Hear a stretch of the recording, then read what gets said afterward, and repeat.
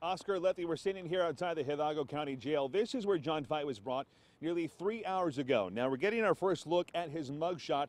This picture was taken just a short time ago, and Fite was booked here on the charge of murder. Now earlier today, Fite was brought back to the valley. Now crews are expected to begin construction on this project late next month. Now again, this project is going to take about 36 months, 3 years to complete.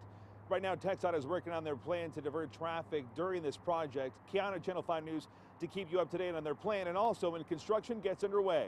We're live in McAllen. Steve Soliz, Channel 5 News at 10.